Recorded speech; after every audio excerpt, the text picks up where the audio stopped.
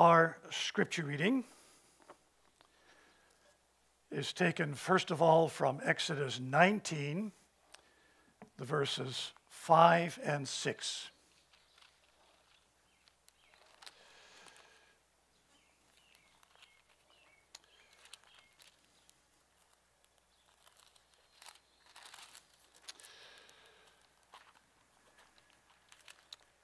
And for the children among us,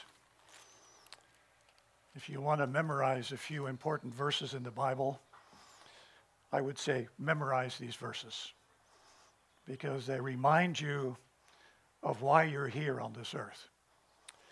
And what's good for the kids is good for all of us to know these verses by heart.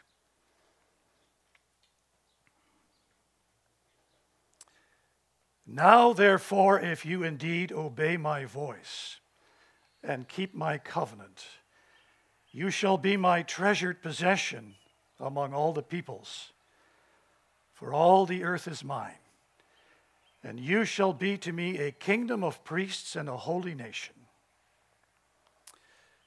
Our second scripture reading is Isaiah 5, 1 to 7.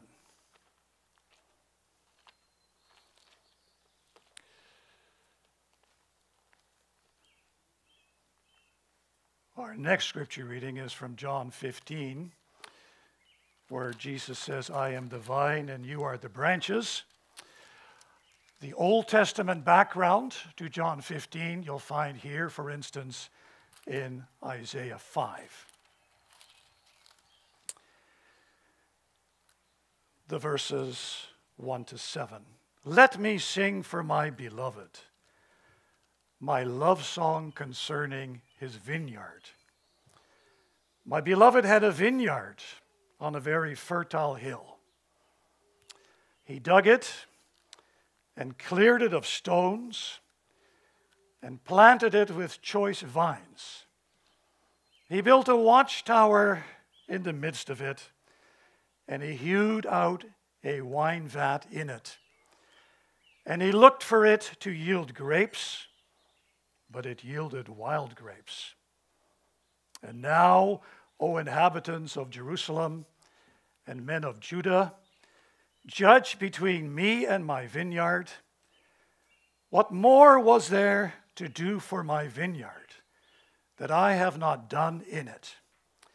When I looked for it to yield grapes, why did it yield wild grapes? And now I will tell you what I will do to my vineyard. I will remove its hedge, and it shall be devoured. I will break down its wall, and it shall be trampled down. I will make it a waste. It shall not be pruned or hoed, and briars and thorns shall grow up. I will also command the clouds that they rain no rain upon it. For the vineyard of the Lord of hosts is the house of Israel, and the men of Judah are his pleasant planting. And he looked for justice, but behold, bloodshed. For righteousness, but behold, an outcry. Now we go to John 15.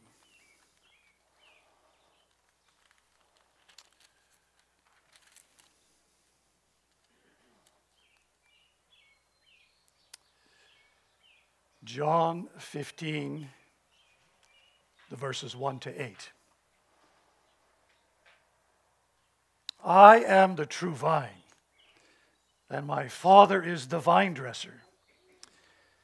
Every branch in me that does not bear fruit, he takes away, and every branch that does bear fruit, he prunes, that it may bear more fruit. Already you are clean because of the word that I have spoken to you. Abide in me, and I in you. As the branch cannot bear fruit by itself unless it abides in the vine, neither can you unless you abide in me. I am the vine, and you are the branches. Whoever abides in me and I in him, he it is that bears much fruit. For apart from me, you can do nothing. If anyone does not abide in me, he is thrown away like a branch and withers. And the branches are gathered, thrown into the fire, and burned. If you abide in me and my words abide in you, ask whatever you wish, and it will be done for you. By this my Father is glorified, that you bear much fruit, and so prove to be my disciples. The catechism lesson for this afternoon is Lord's Day 24.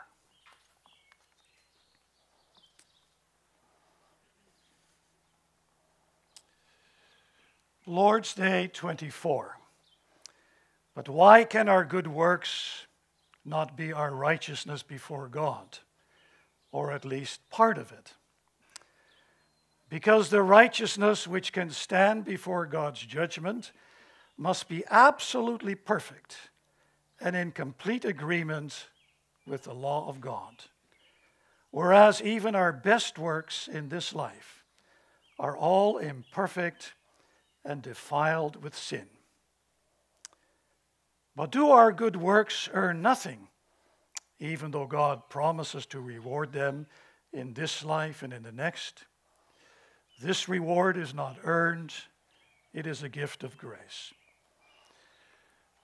Now, in my sermon this afternoon, I'll be focusing especially on the last question, question 64 and answer 64.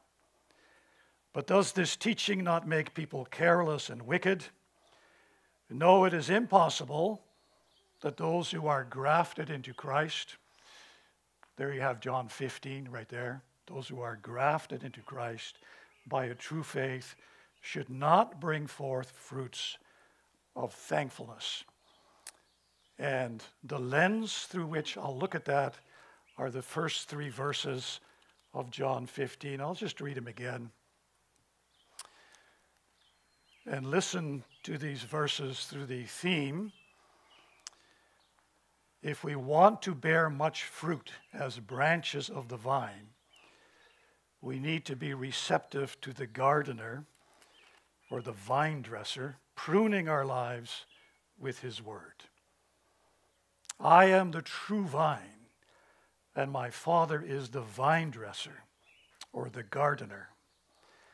Every branch in me that does not bear fruit, he takes away.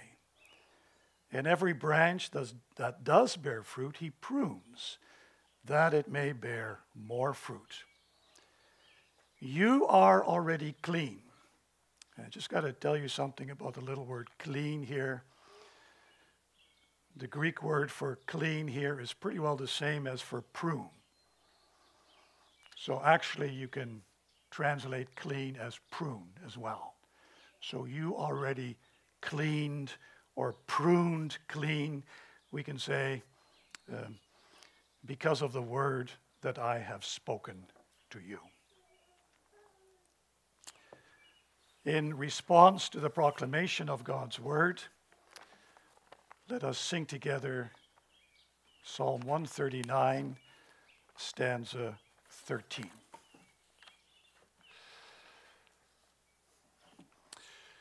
Beloved congregation of our Lord Jesus Christ, well, our sermon is going to be about being fruitful. And so it's probably good at the very outset to ask ourselves the question, how fruitful are you? And I ask myself that same question. How fruitful am I? How fruitful are you as a person? A Christian person? And how fruitful are you as a Christian family? As a husband and wife? And how fruitful are you as a Christian congregation? You want to be a missional congregation.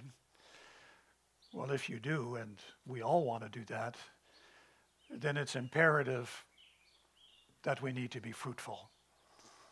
Fruitful for God, fruitful for one another, and especially when it concerns the mission of the church, fruitful for the world. You see, God wants us to bear fruit. That's the only reason for our existence as branches of the vine. So children, let that sink in. The only reason God created you was because he wanted you to bear fruit. Fruit for God, fruit for your brothers and sisters, fruit for your brothers and sisters in the church, and fruit for the people of the world. It's the only reason we exist. Lord's Day 24 gets at that with that last question about whether this doctrine of justification makes us careless because our good works don't contribute to our justification. And then 64 says, yeah, but if you're grafted into Christ, it is impossible that you wouldn't bring forth fruits of thankfulness. It's the only reason why we exist. And so, where does the gardener, where might the gardener need to prune or cleanse you? Prune or cleanse me so that you and I bear more fruit. What might be hindering you and me from being more productive in bearing fruit for God? And especially, are you receptive to the gardener cutting into your life with his pruning knife? And we know that the pruning knife is the Word of God. Are you and I receptive to the gardener cutting into our life with his pruning knife so that the Holy Spirit can take the words that we read and the words that we hear? The Holy Spirit can take these words and open these words so that these words resonate in our hearts with their cleansing and pruning effect, so that we bear fruit, the only reason of our existence. Our text of this afternoon compels us to ask these kind of questions. Our text is part of Jesus' farewell words to his disciples. It began in the upper room. Children, remember where Jesus put on the apron, right? And nobody wanted to wash each other's feet, so Jesus did that, right? Put on his apron, and he washed his disciples' feet. And then he had given his disciples a new commandment. He says, by this all men shall know that you are my disciples, by your love for one another. And then he had talked about the possibility of not abiding in the Lord Jesus Christ, when he had predicted that before the rooster crows, Peter would have denied him 3 times. Yeah, because he wasn't abiding in Jesus through faith. And he had talked about his relationship to his disciples by saying to them, I am the way, the truth, and the life. No one comes to the Father except through me. And then he had spoken to his disciples about the importance of keeping his commandments. If you love me, you will keep my commandments. Yeah, a lot of people, they play those two off against each other, right? Yeah. It's love, right? It's not the commandment. He links them nicely together. If you love me, you will keep my commandments. And then at the end of John 14, you get this really abrupt ending where Jesus says, rise, let us go from here. So it looks like he now leaves the upper room and he's walking to the Garden of Gethsemane. And as he's walking there with his disciples, it's very likely that he would have seen some vineyards. And as he looked at the vineyard, I'm just kind of trying to reconstruct this, that could have prompted that in him. He says to his disciples, hey, you know what? I'm the true vine. My Father is the gardener, and I'm the true vine. And Jesus' disciples, yeah, they're like the children. They go to Credo, right, or Yarrow, right, and you kind of know your Bible. Eh? The disciples, they knew the Old Testament. So when Jesus says, I am the true vine, they would have heard echoes of the Old Testament. And they may very well have thought of Isaiah 5, where Israel is called a vineyard.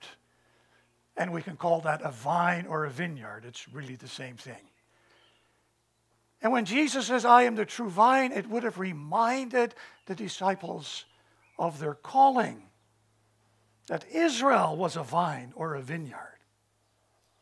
But when they're thinking about Isaiah 5, and Jesus says, I'm the true vine, that also would have reminded the disciples of their failure to be the vineyard of God that God wanted Israel to be. And it wasn't God's fault, because God plowed the ground, metaphorically speaking. He cleared it of stones. He put a tower in its midst.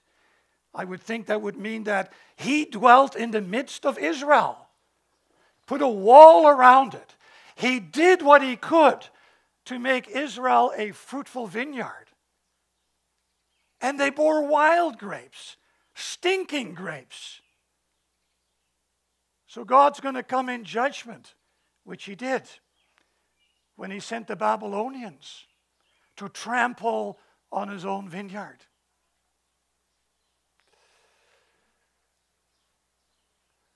And Jesus says, I am the true vine. Jesus is saying, look, I'm the true Israel. You may be familiar with the fact that Jesus is the second Adam. You all know that. I'm not sure whether you all think along the lines that Jesus is, let's say, the second Israel, the true Israel, but he is. It's very important for your understanding of the narrative of Scripture, that Jesus is the true Israel. He is now going to bear fruits of thankfulness in Israel's place as Israel's substitute. And he is going to bring forth fruits of thankfulness for Israel as Israel's representative. And in doing so, Jesus is now going to do what Israel failed to do. And what's that going to look like? Well, here's where we get to Exodus 19. But before I get to Exodus 19, I just want to take you into Genesis 12, verse 3, with the calling of Abraham. And why does God call Abraham out of Ur? Verse 3, and God says to Abraham, in you shall all the nations of the earth be blessed. It's very missional.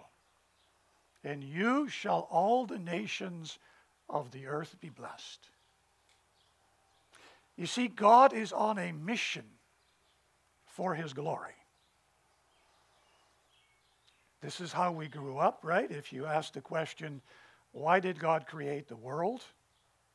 Well, I already said he wanted you to be fruitful. But we can also add to that, he did it for his glory. It's a very Calvinistic thing to say. God created everything for his glory. Well, God's on a mission. He's on a mission for his glory. And the end of his mission for his glory is that the whole earth will be filled with the knowledge of God like the waters cover the sea. And God wants to be all in all. He wants to be all in creation. As we say, the heavens declare the glory of God, right? He wants to be all in creation, even more so than now. And he wants to be all in you and me, even more so than he is now. So that creation and a new humanity embodies the presence of God. On earth as in heaven. That's God's mission. He wants the life of heaven, the life of the Trinity. He wants that life reflected on earth. And as an aside, that's why Jesus taught his disciples in the Lord's Prayer, your will be done on earth as it is in heaven. And you can add that to those first two petitions as well. Hallowed be your name on earth as in heaven. Your kingdom come on earth as in heaven. God's on a mission for his glory. But the whole world lies in the power of the evil one because of Adam and Eve's sin. The whole world lies in the power of sin.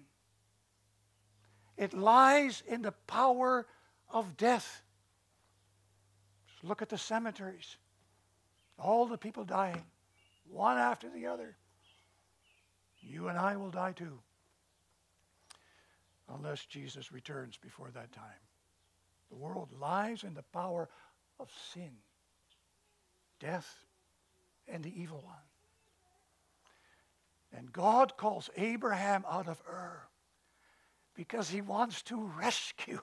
He wants to rescue the world out of the power of the evil one by having Abraham and his descendants embody his presence by being people in places where heaven and earth.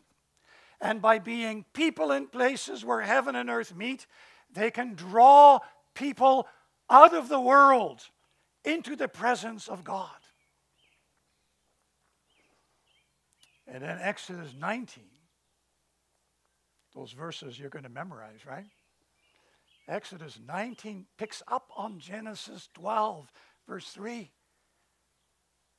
And what God basically said to Abraham, in you shall all the nations of the earth be blessed, God is saying to Israel at the foot of Mount Sinai, even though the whole earth is mine, I have made you my treasured possession.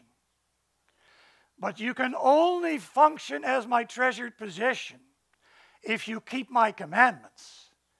And when you keep my commandments, you will be to me a kingdom of priests. What does a priest do? What do I do at the close of the service? I bless you on behalf of God. That's what a priest does. He blesses people. So you need to hear in that when the whole nation is a kingdom of priests, God wants to use the nation of Israel to bless the world. Bless the nations. What else do priests do? Well, they teach people the knowledge of God. Well, Israel is supposed to bring the knowledge of God to the nations. I know the movement in the Old Testament is different. In the New Testament, we go out, and the movement in the Old Testament is the nations come to Israel, but in coming to Israel, they give knowledge of God to the nations, like the Queen of Sheba during the time of Solomon. God wants to be known as God. They shall know that I am God. He wants to be known as the only God there is, over against all these pathetic idols of the nations. And God wants to use Israel to bring His knowledge, the knowledge of Him, to the nations. And He wants to use Israel as a holy nation that is completely consecrated to God. It's like a new Garden of Eden. Not quite the same, because there was no sin in the garden at first, and there is sin in Israel. But in essence, He wants Israel there, that little strip of land on the Mediterranean Sea, surrounded by all those nations. He actually wants Israel there to function as a new Garden of Eden, embodying the presence of God, showing the nations just how good life is when it is submitted to the laws of God and when they live in communion with God, how the life of heaven begins to manifest itself there in that little strip of land, that narrow strip of land on the Mediterranean Sea. That's why God dwelt among Israel with His tabernacle and His temple. He dwelt among them because He wanted to consecrate Israel for fruitful service. Be holy because I am holy. That's why God time and again made covenants with the people of Israel to encourage Israel to be His people. I will be your God. And you have to hear in that, I will be your missional God. And you will be my people. You will be my missional people. And that's why God spoke His word to them over and over again, equipping them for fruitful participation in His mission for His glory, so that Israel could bring forth fruits of thankfulness. But Israel failed miserably. And so Jesus as the true Israel is going to do for Israel what Israel failed to do. And what does that mean for the Israel that was living during Jesus' time when He ministered among Israel? What does that mean for them? It means this for them. If you still want to bear fruit, if you still want to be my Father's missional people by bringing the blessing of Abraham to the nations, you are going to have to believe in me. Because the source of your fruitfulness is now going to be located in me, because of what I am doing for you and in your place. Even the children can understand this. Imagine if this is the vine, and then this is the branch, right? What is the source of the fruitfulness of the branch? It is the vine. The life-giving saps of the vine are generated, reproduced in the branch, so that the branch bears much fruit.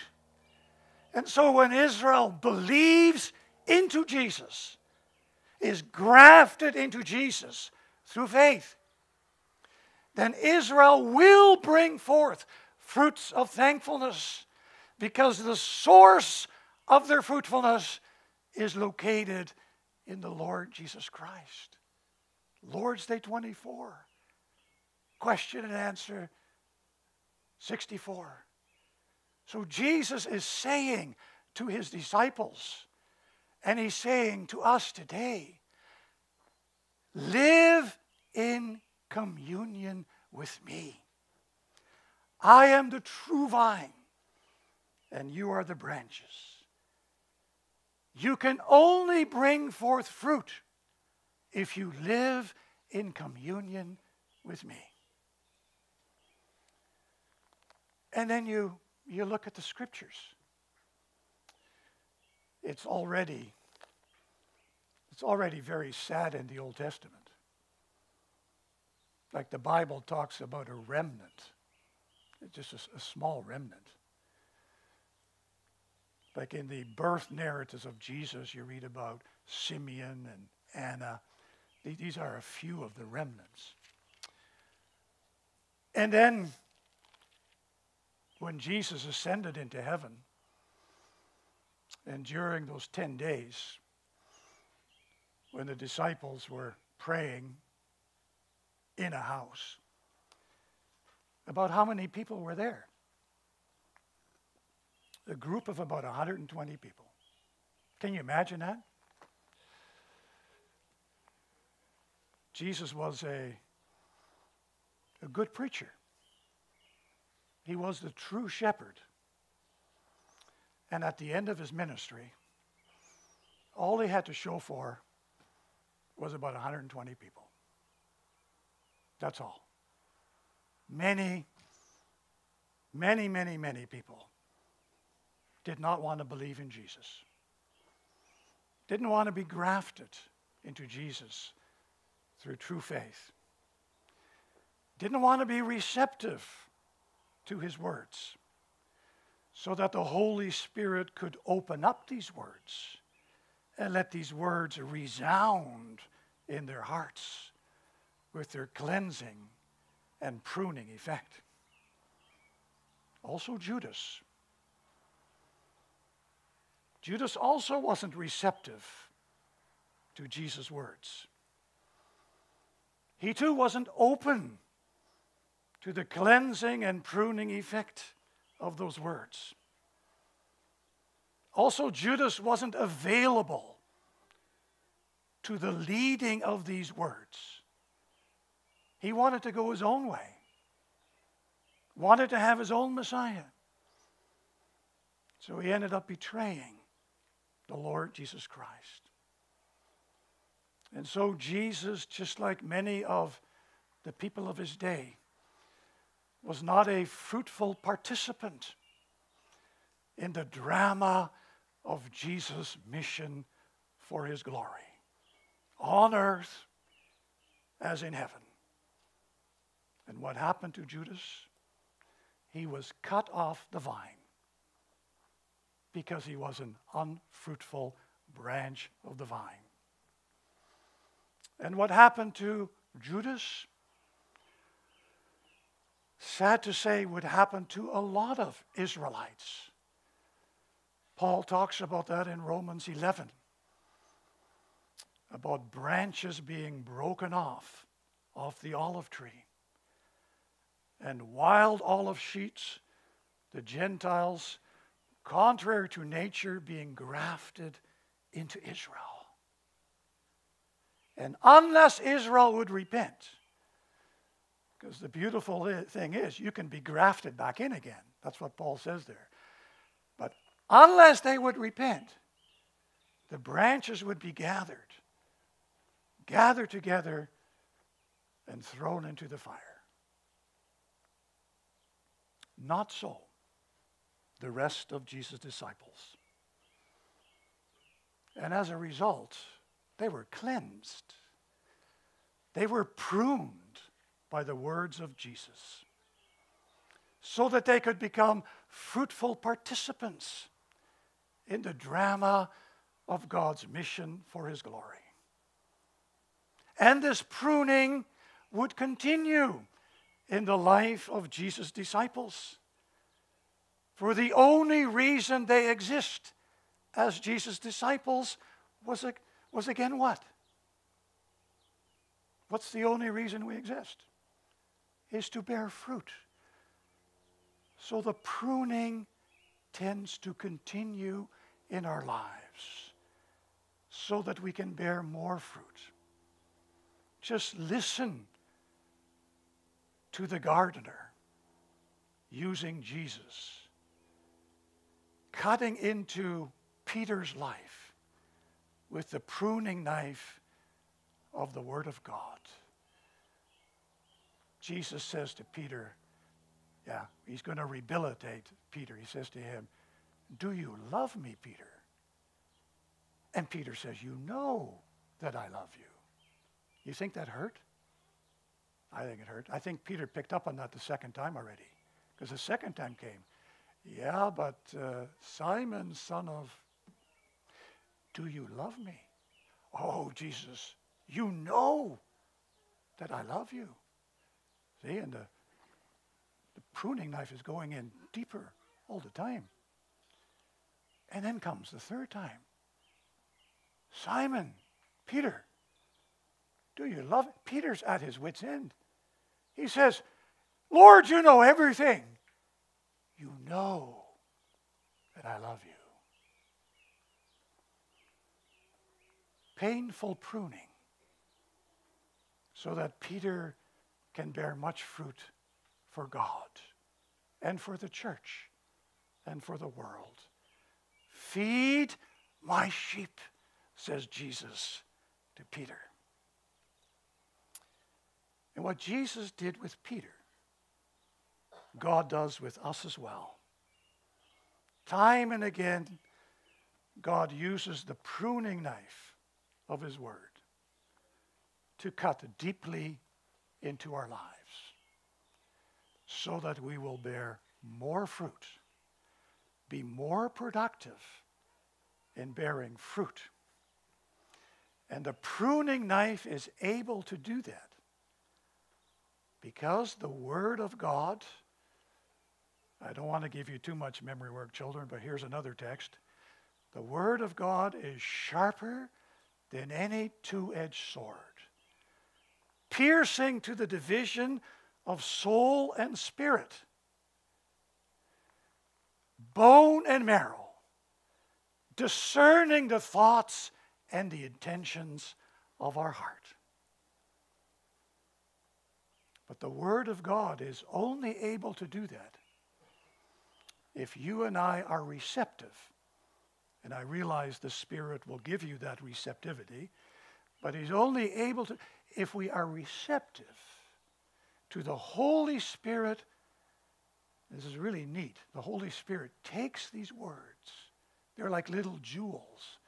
And he opens up these words so that you actually hear God or hear Jesus speaking to you through these words. And these words resonate in your heart with their pruning and cleansing effect. And as that was painful for Peter, that's going to be painful for us as well. But the gardener who prunes us, this is a really neat thing. The gardener who prunes us is the Father of Jesus. Think that through. The gardener who prunes us is the Father of Jesus. That means that the gardener who prunes us loves us just as much as he loves his one and only Son, the Lord Jesus Christ. And that means that you and I can always trust that when God cuts into our hearts, into our lives, with the pruning knife of his word, he does that because he loves us. I come back to the beginning. Does the gardener have that kind of effect with his word in your life as a Christian? Does the gardener have that kind of effect with his word in you as a Christian family? In your marriage as husband and wife? Does the gardener have that kind of effect with his word in this congregation? When your guest ministers, when your new pastor is going to preach the word of God to you, does he or will he, whatever the verb you pick, is he going to have that kind of effect in your life? Because the Holy Spirit has made you receptive to the word of God, so that this same Spirit can open these words and have them resonate in your life. Ask yourself this question. Where might the gardener, and I asked it at the beginning as well, where might the gardener need to prune you? Where might he need to prune me to make me more fruitful? What actually might be hindering the gardener in having the Holy Spirit be effective in my life and he the same in your life? Do you see how much you need Jesus? Do you see how much you need the forgiving grace of Jesus?